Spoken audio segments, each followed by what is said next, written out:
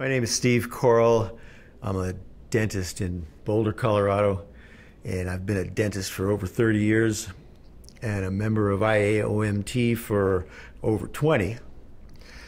I was an early converter to mercury-free dentistry back in 1983. As a matter of fact, today may very well be the 30th anniversary of the last time I placed an amalgam filling. Now, the article that you see was published in a magazine called Compendium of Continuing Education in Dentistry, which is essentially a trade journal, but it has peer-reviewed articles that appear in there every issue. So it verges on being a serious scholarly journal, and it goes out free to 90,000 dentists.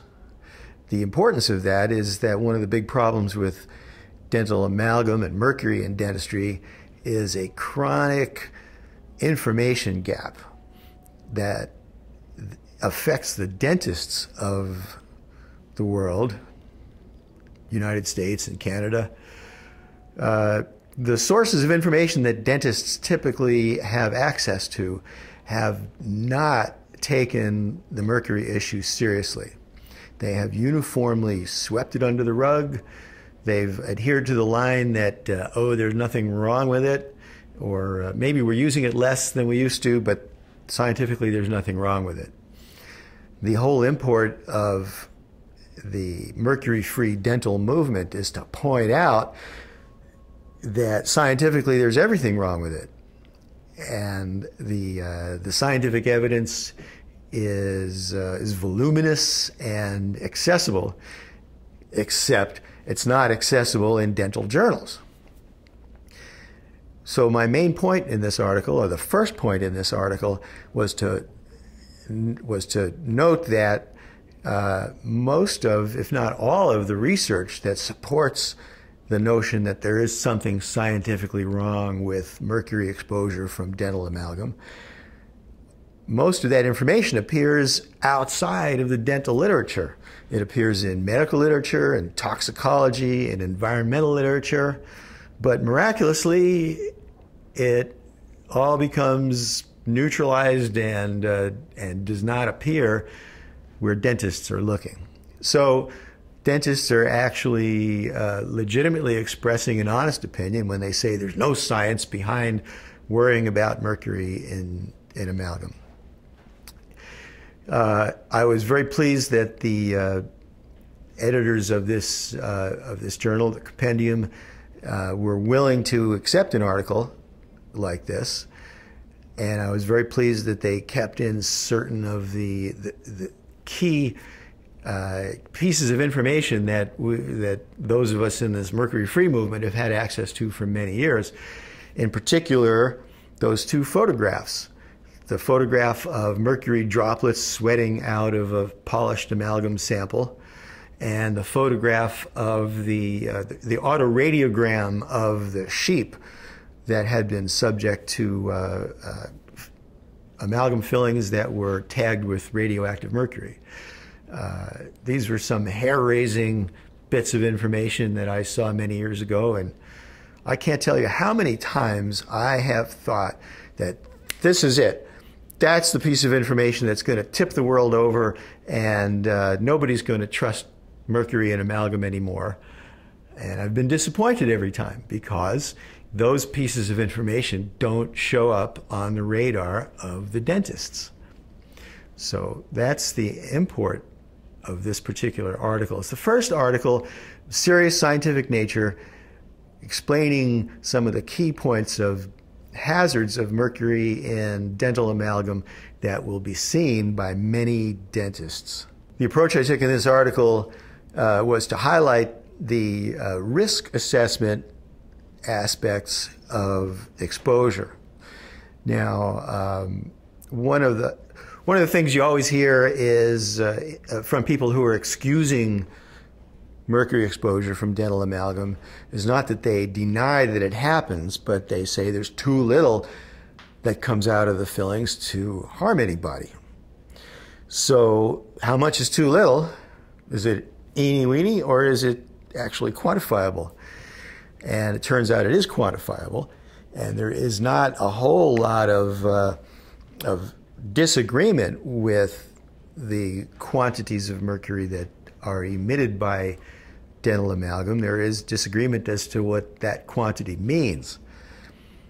The dentists of the world have been told by the sources available to them that it might take up to 450 fillings to achieve an exposure that is actually a toxic level exposure. Whereas people who are more who are practicing risk assessment in a more scientific way point out that the way you actually establish a toxic dose would yield a toxic exposure to some segment of the population at a much lower rate.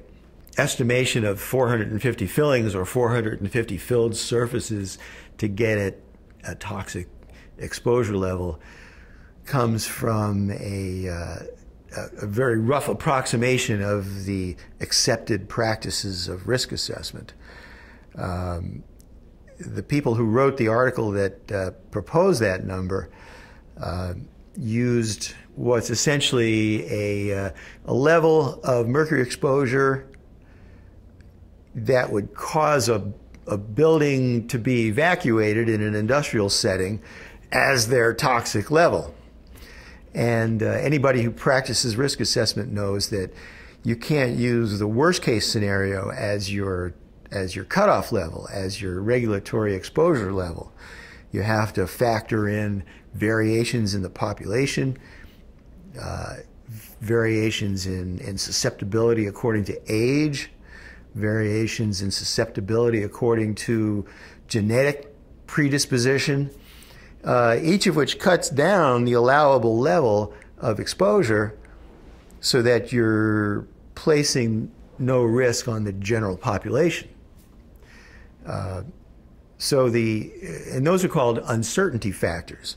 Uncertainty factors are arithmetic factors that are used to just reduce the levels of exposure because of uncertainty in the data. In other words, if you have an effect level that you can determine on adult male industrial workers who are exposed to mercury vapor, you're not, and they're working 40 hours a week, you're not going to use that level of exposure as a safety safety factor for a 6-year-old who might be exposed to mercury from fillings 168 hours a week. First of all, the child is much more susceptible to the effects, much lower body weight, so there's much more exposure per organ, and you have to cut down from that industrial panic button layer to get a more realistic level of exposure that you can allow in a child. So, as opposed to 450 filled surfaces, our friend Dr. Mark Richardson, for example, had a very detailed risk assessment that said that at an acceptable exposure to mercury vapor for a young child, that child might achieve that level of exposure with only 1 or 2 surfaces of filling. My position would be, in this modern age, in the 21st century, when you can use materials such as dental composite, which are known to be thousands of times less toxic than mercury, don't use the mercury. Use the composite.